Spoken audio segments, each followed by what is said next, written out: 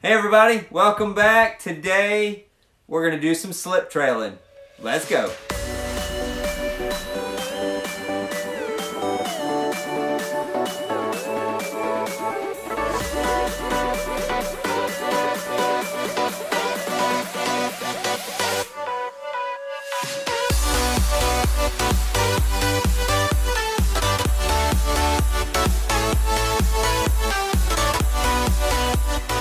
How'd you like that? Woo! We're having some fun here with some transitions, and we're getting ready to have some fun doing some slip trailing.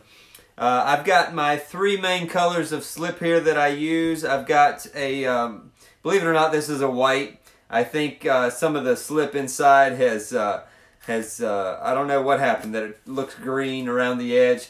I think it kind of, I don't know. I think because when I clean it out, all that comes out, and I put white back in it, and over time it turns green again on the edge. So I don't know what that is, but either way, is what it is.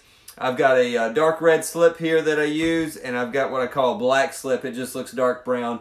The black and the red slip that I use actually have the same base of a red slip, and this one I just add a little bit more iron to, and this one I add a little bit of manganese to. So you could use any clay slip that you have.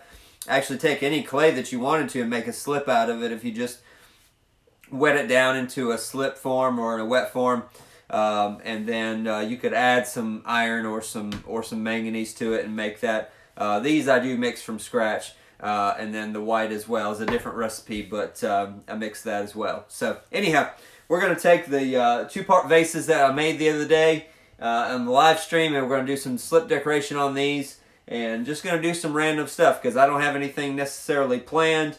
I've got a couple ideas on some of them based on the way I've kind of seen the way they turned out. But I don't have anything set in stone. So here we go. I thought I would show you guys real quick the consistency that I mix these so that you can kind of see. I'm just going to squirt a little bit out on my hand so that you can see.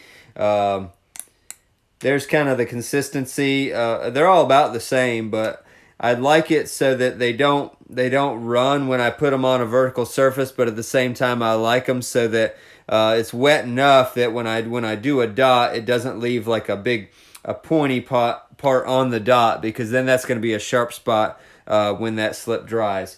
So I've got that. I need a sponge. There we go. Red, like I said, about the same consistency. The red is not quite as critical as far as not forming a dot on the top of the bump, because the red and the black will both kind of like melt down in the kiln. They've got enough iron in them that they will kind of like, when you get hot enough, they will melt down.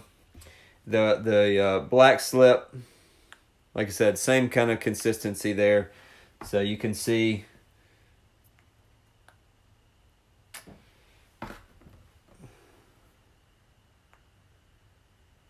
There we go. We got all three there. I don't know if that was all in the center of the screen there, but that's the three slips.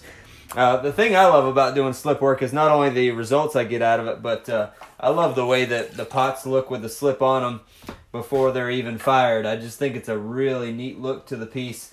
I know that has nothing to do with the finished piece, but I just love seeing greenware pots with slip on them, and even bisque-fired pots with slip on them. I think it's just kind of the idea and how much potential is there for different things to happen with all this extra work that you've put into a piece by adding slip of one form or another to a pot. So I'm going to grab a towel and we'll get started on this one.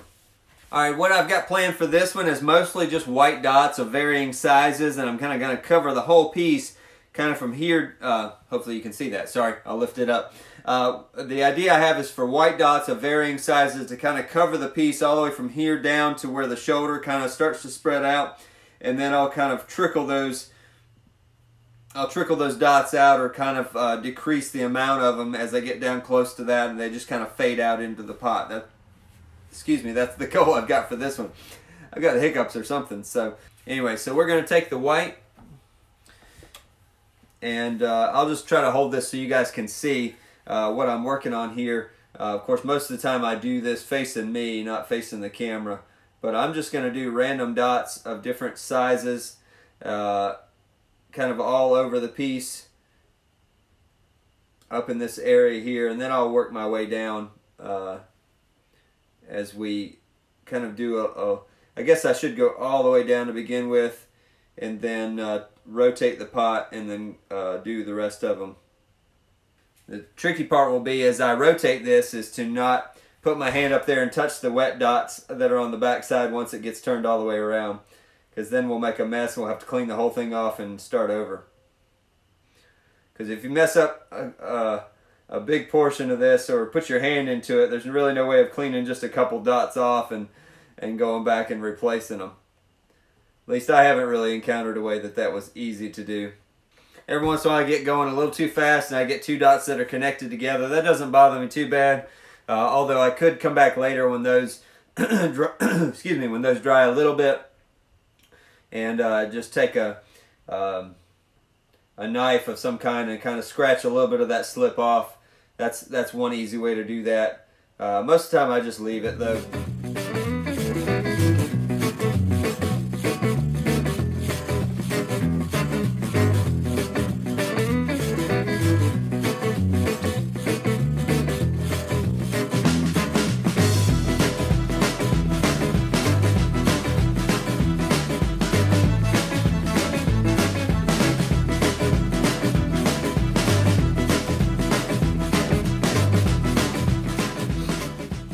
Alright, there we go. Now that we've got the dots kind of all up in this area here, I'm going to set the pot down, and I'm actually going to work on that collar there and kind of fade out the dots.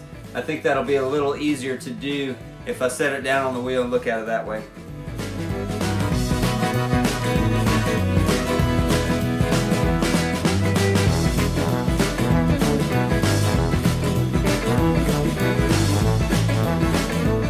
There we go. I think that's good. Some of these small dots down here at the bottom may not even show up in the end, but it'll just either way kind of help fade that out. And depending on what glaze I put over top of that, we're going to get all kinds of interaction around those dots, and then kind of flowing down from there. So there's the first one. Alright, some of these I'm actually going to spin the wheel to do some of the decoration. Like this one, I'm going to put some of the red slip on the rim of it. Smooth that out or flatten that out with my finger to kind of cover the whole rim. Then I'm going to take this little lip that's right here, and I'm actually going to put a line of red slip on that rim to kind of accentuate it. And then from there, let's see, I think I'll just put some red dots. I'm not sure if I want to put some red dots up in there or not.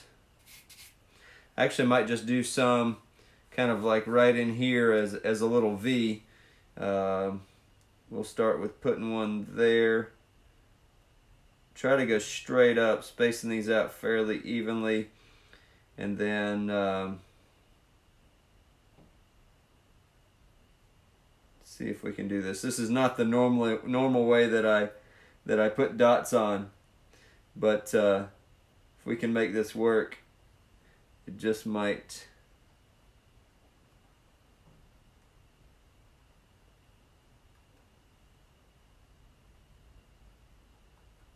I actually made a diamond there. I don't know. That's kind of cool actually. I didn't think about that, but I stopped instead of going all the way up. I just did the diamond. So let's flip it around. We'll do that as well on this side. So we got 4 straight down the middle.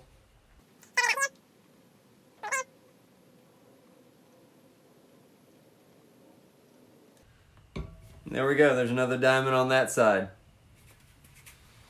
So I'll probably do my dark blue glaze over top of that, and it interacts really well with this red slip.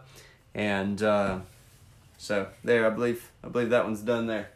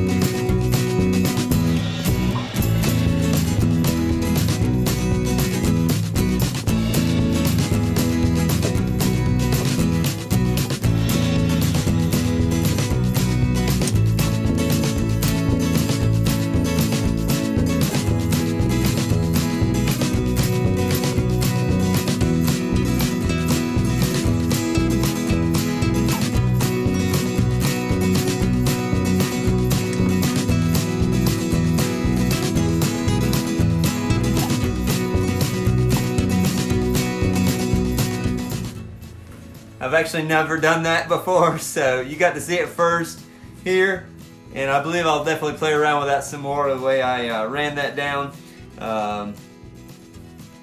Kept holding it and just running that down. I think that's going to be cool, so I'll definitely share that with you guys when it's finished, what it looks like, but I'm excited about that, see what happens. I'll tell you, one of the big tips working with slip is to have kind of like, depending on what kind of slip work you're doing, but to do steady, confident strokes is a big one.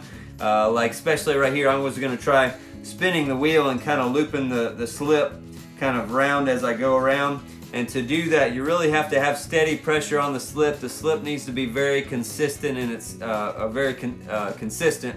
Its consistency needs to be consistent. Do I need to say that twice? I don't know.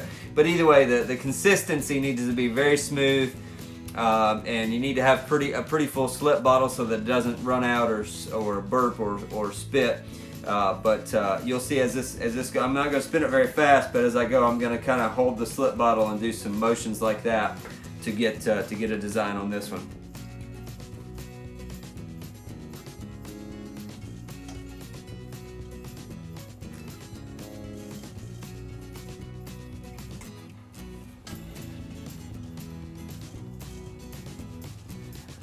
So there we go, got that. And then what I might do is I might put some, I might highlight around that with another color slip. I might, after this dries a little bit, I might actually come in with another color slip and go around that or shadow that. So let's set this one aside and we'll come back to it.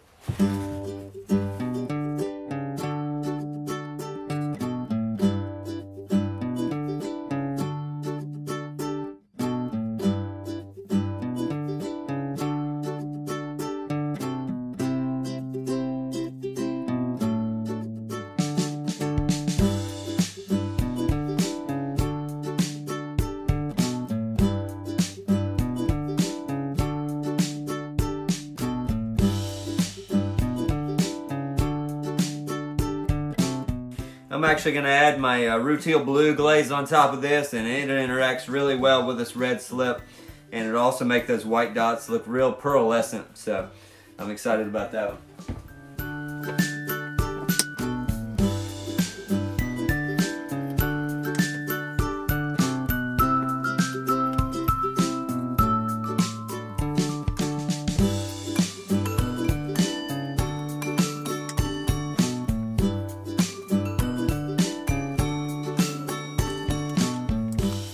This is actually a clear glaze that we use in wood kiln sometimes, and it actually looks good as dots as well, so I'm going to put it kind of some random dots in and around this black slip.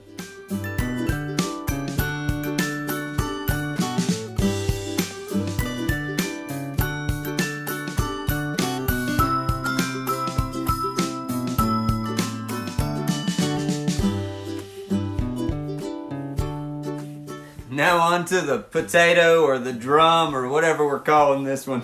I was like, oh man, I don't know what I'm doing. My wife actually saw a picture of it. She said, I like it. It's like, I don't know. I guess we'll see when it's finished. So the verdict's still out as far as I'm concerned of what it's going to look like. But we're going to have some fun here.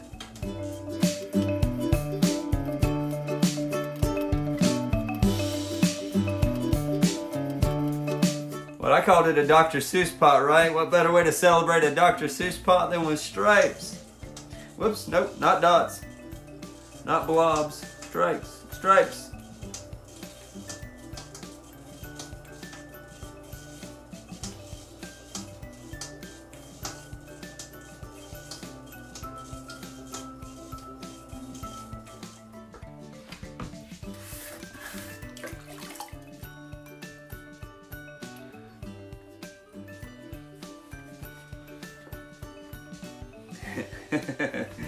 Now those won't stay as stripes at all because of the glaze that I'll pull over that will make those all kind of run together and it'll be wild, but it looks really cool right now, doesn't it?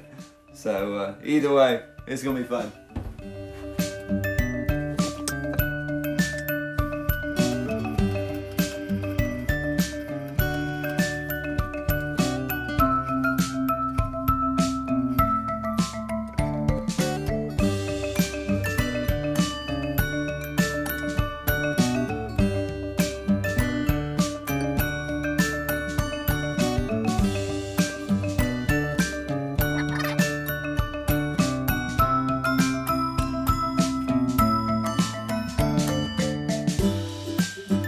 right, now back to this one. And what we're gonna do, I don't know yet. I'm still kind of thinking. I think I'm going to,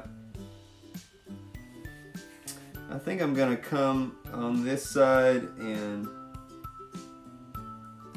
just kind of mirror it with this clear glaze.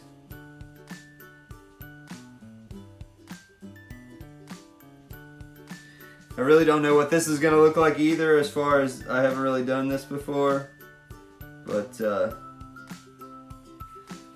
either way it'll do something, right?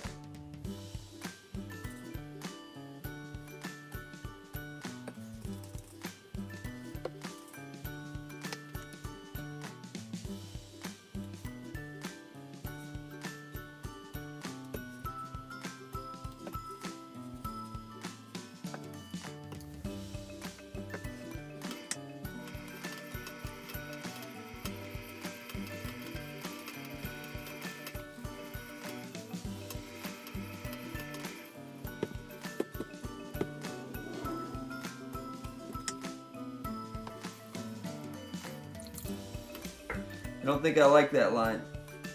We're gonna wipe that off.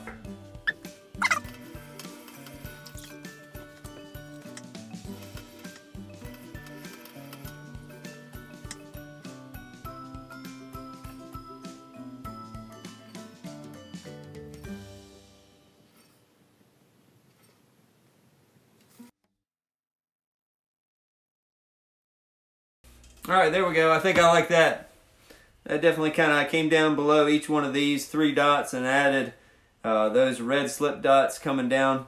And we'll see what happens with that. I'm not 100% sure how that'll turn out, but I'm going to add some red slip to the rim, and I think we'll be done.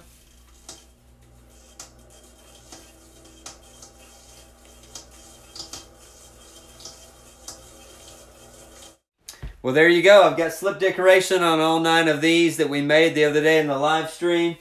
But I've got plenty more pots to put slip decoration on. But just to give you guys a flavor and an idea of what goes in to putting slip decoration on some of my pieces, especially for wood fire. And I do a whole lot more slip decoration and just crazy designs on things. So I have a lot of fun, play around a lot, and that's, like I said in my rant my vlog the other day, that's what I talked about. I talked about being creative.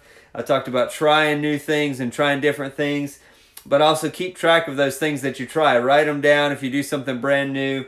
That way, if it comes out really well, you can duplicate it. Okay. So anyway, I've got lots more to do, a lot more pots to put slip decoration on to get ready for this wood firing that's coming up in a couple weeks. But I'll probably also make a video of loading.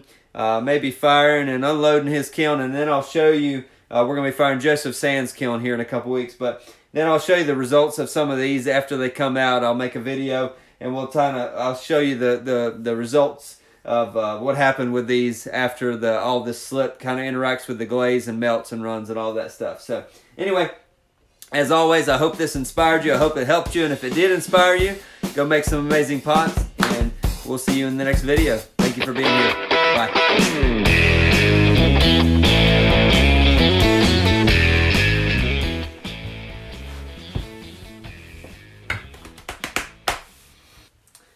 Woo! That's bright. I don't know how that looks on there, but it is bright. Alright. And I need my microphone turned. Turn. Nope. Gotta loosen it. Turn. Alright. Microphone was pointing at the ceiling. And that way. I'm going to turn that down because that's bright. Alright, how is 50% brightness? Alright, let's check.